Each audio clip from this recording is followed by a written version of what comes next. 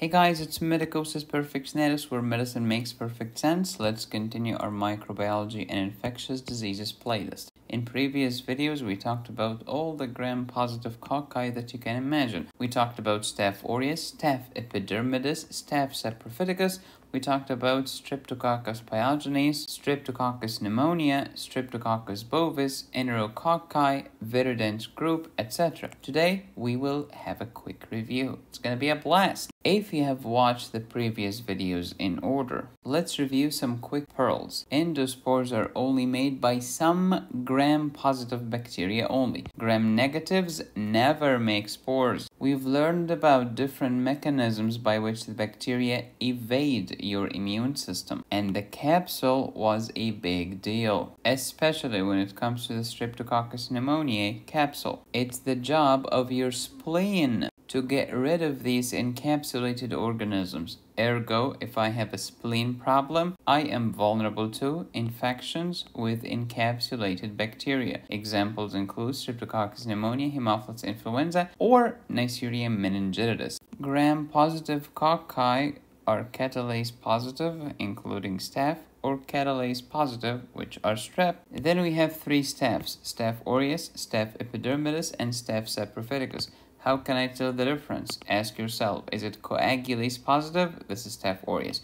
Coagulase negative? Well, it could be epidermidis or saprophyticus. Therefore, the next question is it novobicin sensitive or resistant? If novobicin kills it, it's Staph epidermidis. If novobicin could not kill it, it is Staph saprophyticus. Are you supposed to put novobicin near your genitalia? No, it's not gonna kill Staph saprophyticus. What if I'm catalase negative? You are Streptococcus. And then the next question is, are you alpha hemolytic, beta hemolytic, or gamma hemolytic, meaning no hemolysis? If you're alpha hemolytic, the next question is uptoken. Listen, alpha uptoken. If you're uptoken sensitive, you're Streptococcus pneumoniae. If you're uptoken resistant, you are Streptococcus viridans. Uptoken and bile will kill Streptococcus pneumoniae. That's why it cannot live in your gut. But uptoken and bile cannot kill Streptococcus viridans. It is resistant to them. What if there is beta hemolysis or complete hemolysis? With it, beta hemolysis, you look at bacitracin. Bacitracin kills it. It is Streptococcus pyogenes. Bacitracin did not kill it. It is Streptococcus agalactiae. Are you supposed to put bacitracin near your genitalia? No, because it does not kill Streptococcus agalactiae. How about if there is no hemolysis or gamma hemolysis? Ask yourself, do they grow in 6.5% salt solution? If they can grow in salt, Enterococcus. Cannot grow in salt, Streptococcus bovis. Out of these organisms, which ones are PYR positive, which stands for L-pyrrolidinal arylamidase, FME? The only two that are PYR positive are Streptococcus pyogenes and Enterococci. If you are PYR positive, you will give me a red color. Please recall that Streptococcus viridans, Enterococcus, and Streptococcus galolyticus all can grow in bile. The gram stain, we have gram-positive, purple, or gram-negative, pink. Why the difference? It depends on the thickness of the peptidoglycan layer of the cell wall. The cell wall is thicker in the gram-positive as compared to the gram-negatives. When it comes to the free market, the better the mind, the longer the range. When it comes to the gram stain, the thicker the wall, the purpler the stain.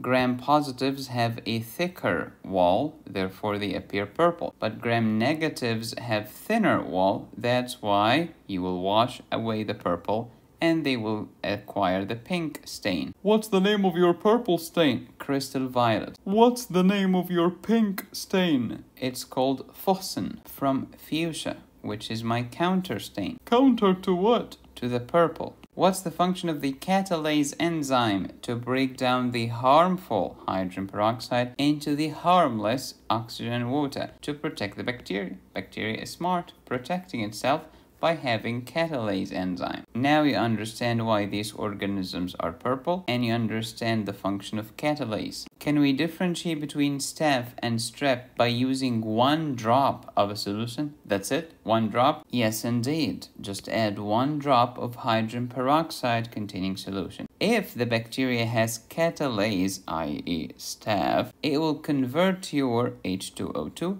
into water and oxygen. And oxygen is a gas that will give you bubbles. So if you see bubbles, it is catalase positive, i.e. staph. No bubbles, it is strep. That was the catalase. How about the coagulase? Also important, because Staph aureus is coagulase positive, but Streptococcus is coagulase negative. How is this clinically relevant? It is very relevant indeed. What's the function of coagulase? To coagulate, and when I coagulate, I will be confined into a certain area, a narrow focus on the human body. I will not spread, as in case of strep. Look at this wonderful Staph aureus, coagulase positive. That's why you get folliculitis, tiny dot that is confined. Make it a little bigger. Abscess, a collection of pus. Make it bigger, furuncle, an infection of hair follicle. Make it bigger and slightly deeper, carbuncle. Bigger, deeper, but still confined and localized because staph is coagulase positive. It has coagulated itself in a narrow area. Conversely, Streptococcus, which is coagulase negative, will spread like crazy. We're talking sepsis, cellulitis, necrotizing fasciitis, erysipelas. All of these are widespread as compared to staph. Who causes impetigo then? Both of them can lead to impetigo, usually more common with staph, but strep can cause impetigo as well. Here's a wonderful comparison between Staph aureus, Staph epidermidis, and Staph saprophyticus. Pause and review. Let's talk more about Staph aureus. Here are the virulence factors of Staph aureus. We had structural components. We had toxins and enzymes. To be specific, we had 5 structural components, 4 toxins, 5 enzymes. The most important structural components are the capsule, the slime layer, peptidoglycan, teichoic acid, and protein A, also known as staphylococcal protein A. As for the toxins, we had cytotoxins, exfoliative toxins, which can lead to staph scalded skin syndrome or SSSS. We have the enterotoxins that can lead to watery diarrhea and food poisoning caused by staph, especially after eating contaminated potato salad, ham, banana pudding, ice cream, pastries, etc. And toxic shock syndrome, toxin number 1, which causes toxic shock syndrome. These diseases are not caused by the Staph aureus bacteria. Instead, they are caused by its toxins. So these are intoxications rather than true infections.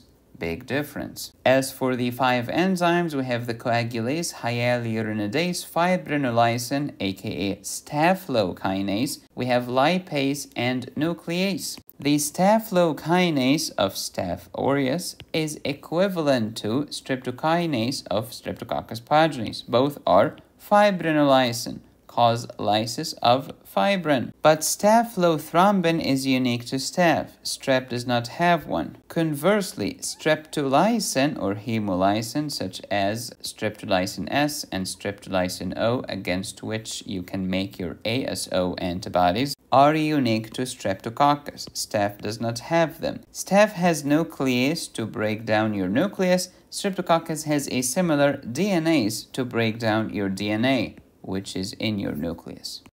How can we diagnose Staph aureus in the lab? We need microscopy and gram stain. We need culture. Staph is very flexible. It can grow on selective or non-selective media, aerobic or anaerobic, at room temperature, very comfortable. The famous yellow golden colonies, that's why we call it aureus, because Oreo means gold. And Staph aureus can ferment mannitol, that's why we use the mannitol salt agar. Staph can survive 7.5% salt solution.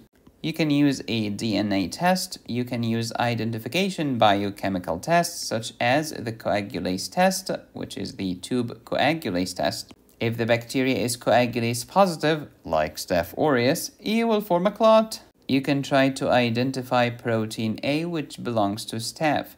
And then detection. You can detect the antigen known as teichoic acid because you will make antibodies against the teichoic acid, which is part of the cell wall of the Staph aureus.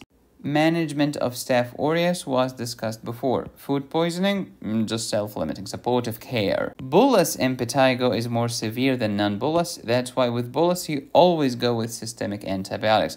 Non-bullous, it depends. If it's mild, topical. If it's severe, systemic. So severe non-bullous and bullous are treated the same way. Oral cephalexin. Abscess, incision, and drainage. And antibiotics include oxcloxdicloxin, NAF, because these are anti-staph. Oxacillin, cloxacillin, dicloxacillin, nafacillin. What if this Staph aureus is MRSA?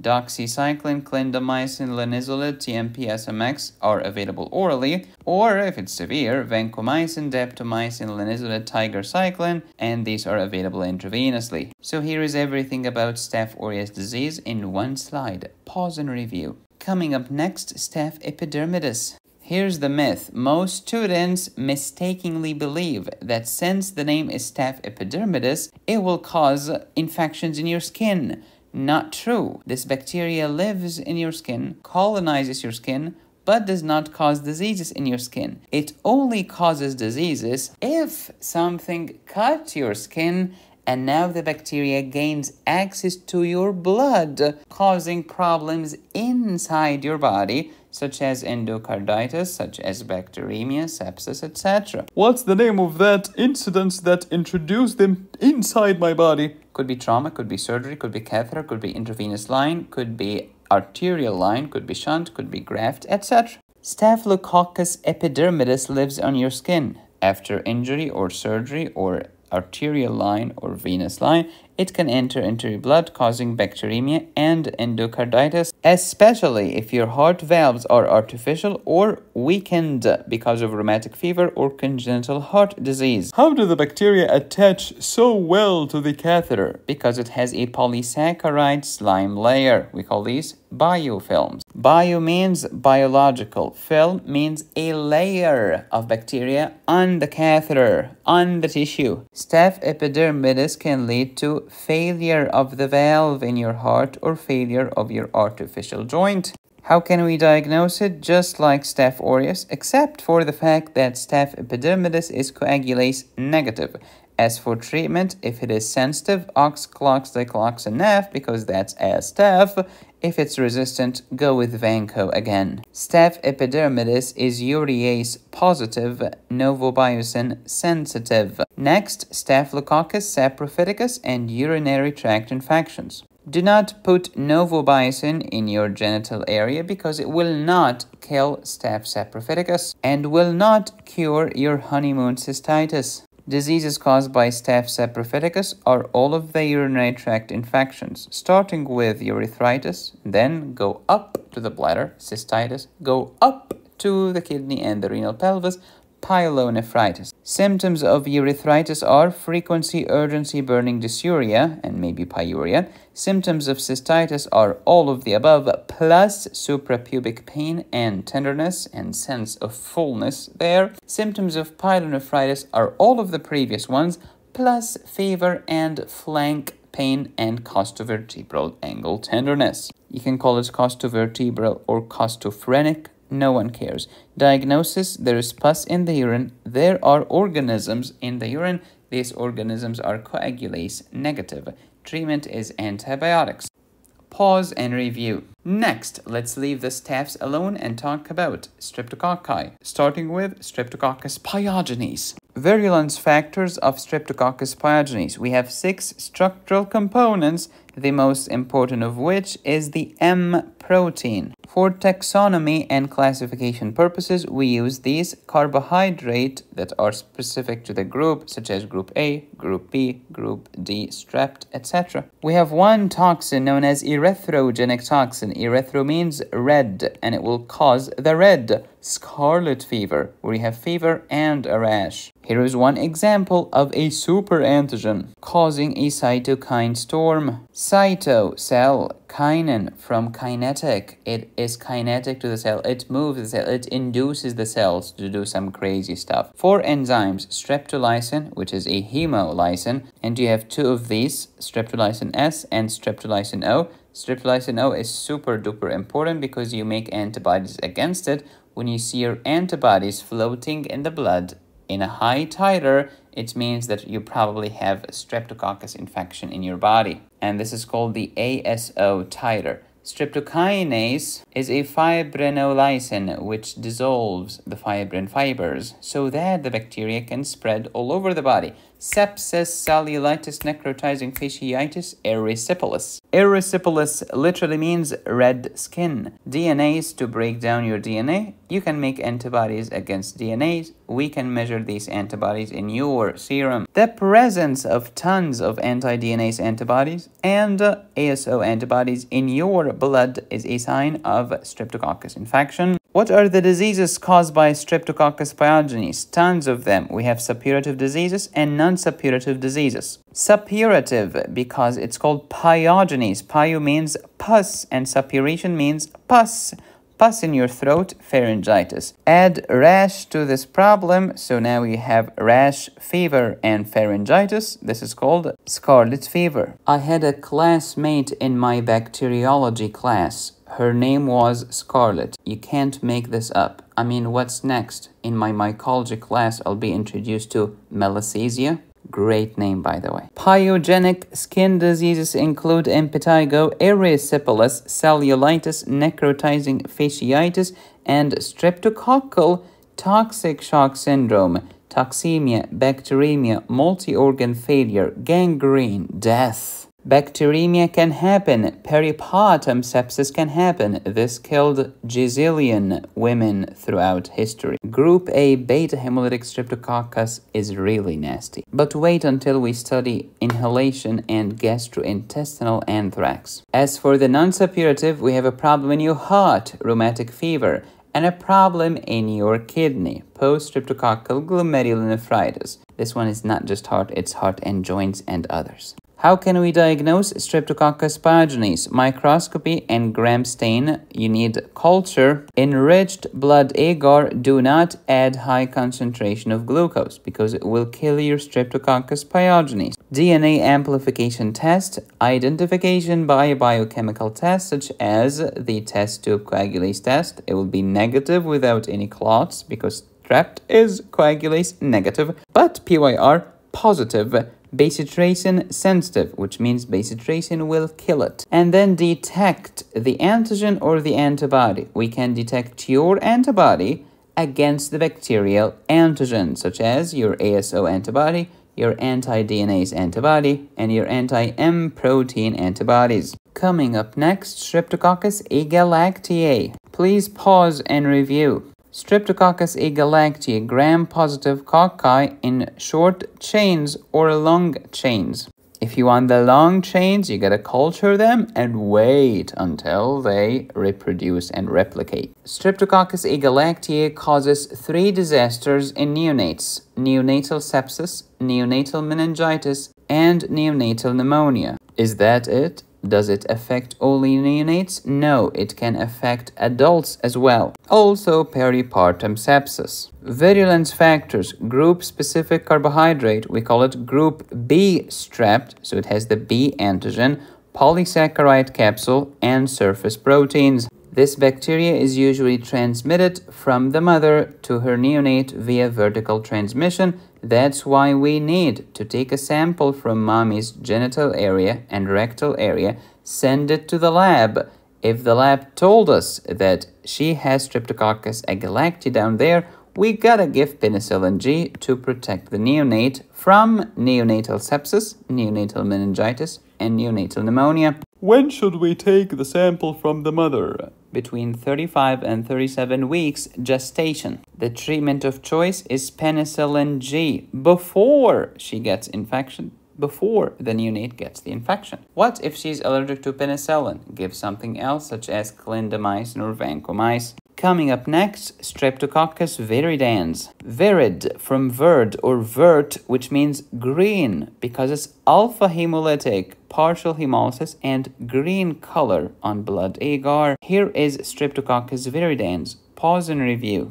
Gram-positive coccus, catalase negative, alpha hemolytic, green pigment, that's why we call it verd, uptoken resistant, bile resistant. When it comes to culture, viridans is very picky, i.e. fastidious. It wants a specific culture. I want complex media. I want blood products. I want carbon dioxide in 5% or 10%. Something in that range. I'm so picky, otherwise I will not show up. I will leave the chat. The viridans group of streptococci are gazillion bacteria, including Strep angiosus, Streptococcus mitis, Streptococcus mutans, Streptococcus salivarius, Streptococcus bovis, and Streptococcus suis. Don't forget the mighty heart, the endocarditis and bacteremia.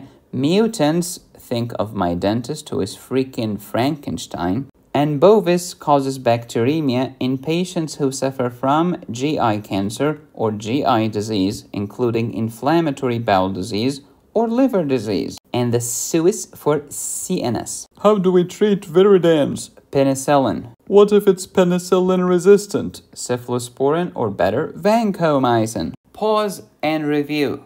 Coming up next, Streptococcus pneumoniae. And it's here. Gram-positive cocci arranged in pairs, Diplococcus, or short chains. They are lancet-shaped, catalase negative, alpha hemolytic because of their pneumolysine, glucose fermenter. New, fresh colonies are gram-positive, i.e. purple. But if these are old colonies that have been sitting on the petri dish for a while, they can appear pink, which means they did not retain the crystal violet stain well. Streptococcus pneumoniae can form large colonies or small colonies. Could be alpha hemolytic or beta hemolytic. Most of the time it's alpha hemolytic under aerobic conditions. Virulence factors of Streptococcus pneumoniae are many. Focus on the capsule, which is polysaccharide. You can target the capsule in a vaccine. As for enzymes, there is the pneumolysine, there is amidase and IgA protease, which destroys your IgA. This bacteria is very sneaky. Diseases caused by Streptococcus pneumoniae could be seen here in the mnemonic: MOPS, meningitis, otitis media, pneumonia, and sinusitis. Bacteremia can happen as well, especially with meningitis or pneumonia. How can we diagnose Streptococcus pneumoniae? Microscopy with gram stain, Quelling reaction, which literally means swelling reaction. Because of the capsule, culture the bacteria. It will take a while. If you are in a hurry, do a DNA test, nucleic acid amplification test. For identification, we use biochemical test. You can look at the carbohydrate group. You can look at uptoken sensitivity or bile sensitivity. Yes, it is sensitive to both. You can find the antigen, i.e. the capsule. How can we treat Streptococcus pneumoniae? Well, it depends. Outpatient or inpatient, we talked about this before. Of course, if you open an internal medicine textbook, it is way more complicated than this. Just remember azithromycin, and please remember the respiratory quinolones, not ciprofloxacin, levofloxacin. Prophylaxis of Streptococcus pneumoniae, we have vaccines. We have the 23-valent and the 13-valent. The difference between the two was discussed in previous videos. Here is a cool mnemonic for Streptococcus pneumoniae. Everything here is C. Oh, by the way, you know the C-reactive protein? Why did we call it C-reactive protein? Because of the C polysaccharide of pneumococcus. Coming up next, Streptococcus bovis and Enterococcus. Both can grow in bile, but only Enterococcus can grow in salt. So Enterococcus can grow in anything, in bile, in salt, in wide range of temperature and pH variations. Enterococcus can lead to GI and GU problems, urinary tract infections, endocarditis. They are inherently resistant to penicillin, such as oxacillin, nafcillin, and to cephalosporins. Moreover, some strains acquired further resistance against vancomycin, for example, and we call these vancomycin-resistant enterococci. Diseases caused by enterococci including problems in your gut and peritoneum, problems in the urinary tract, problems in your endocardium with valves, and bacteremia. Here is how you diagnose enterococcus. It's very easy. I'll leave you to read it. Just make sure to understand the difference between enterococcus and pneumococcus because they can look very similar under the microscope. How can we manage enterococcus? Cell wall synthesis inhibitor plus an aminoglycoside. Example is ampicillin plus gentamicin. If we have resistant organisms, we have newer options. Now let's talk about Streptococcus bovis. Grows in bile but not in salt. The other name is Streptococcus gallolyticus because it causes hydrolysis of methyl gallate. Diseases: endocarditis, bacteremia, UTIs, biliary tract disease. Diagnosis: Gram-stain and culture. It is gamma hemolytic, coagulase negative, catalase negative. As you know, you can identify it by looking for the group D carbohydrate, and you treat it with penicillin plus gentamicin because this is good old endocarditis. Here is a wonderful comparison between enterococcus and Streptococcus bovis. And here are some rare, uncommon, gram-positive, catalase-negative cocci. Pause and review. I am grateful for Picmonic who allowed me to share these slides with you. Let's review Staphylococcus saprophyticus. Staphylococcus, here's a staph. Saprophyticus, here is sapphire. Gram-positive, here is my angel. Coccus, cocked eyes. Catalase positive, here's my positive cat. Coagulase negative, negative clogs. Novobiosin resistant, resistant to the bison. Urease positive, positive U eraser. What are the diseases? Urinary tract infections. Could be urethritis, cystitis, or pyelonephritis. Picmonic has more than 1,400 slides like this, and there is a video that you can watch. And a quiz for each one. And here is a wonderful comparison table. Please pause and review. And one more time, if you want to be a great student, bring a piece of paper and try to draw everything from memory. In the next videos in this microbiology and infectious diseases playlist, we'll start talking about Bacillus anthracis and Bacillus cereus, anthrax, and food poisoning. If you like this video, you will adore my antibiotics course. It comes with 40 videos to teach you about penicillin, vancomycin, linezolid, clindamycin, etc. It also covers antifungals and antiviral medications. You can download it today at medicosisperfectionalis.com. I also have a surgery high yields course. Look at this Volkmann's contracture, which is a complication of compartment syndrome. I also have an emergency medicine high yields course. Thank you for watching. Please subscribe, hit the bell, and click on the join button. You can support me here or here. Go to my website to download my courses. Be safe, stay happy, study hard. This is Medicosis Perfectionalis, where medicine makes perfect sense.